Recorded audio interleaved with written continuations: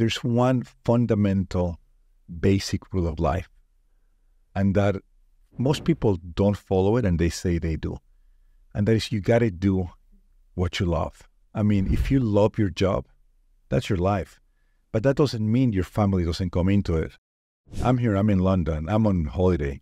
But it's a combination of, I don't know, taking my kids to Wimbledon yesterday, walking around the streets of London this morning, by being here with you, having dinner with our LPs, and it's one of the same. And it's every day, every week is like that. It's a combination of my kids being at work, or when I travel, I usually take one or two of my kids, and sometimes I'll go visit a company. I say, hey, do you have an extra room? Let's put my kid there so he can play on his iPad while I'm doing this meeting with you. And then I take my kid to grab an ice cream in the streets of Sao Paulo. It's just, if you're truly happy and content with what you're doing, you will bring your family into it.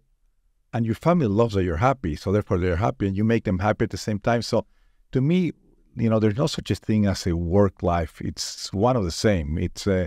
There's no Sunday for me. Sunday's as good as a Monday, or I might take a Tuesday off and I might work Sunday. I mean, just to me, as long as I'm happy what I'm doing, I will give it all my best. And most people are not.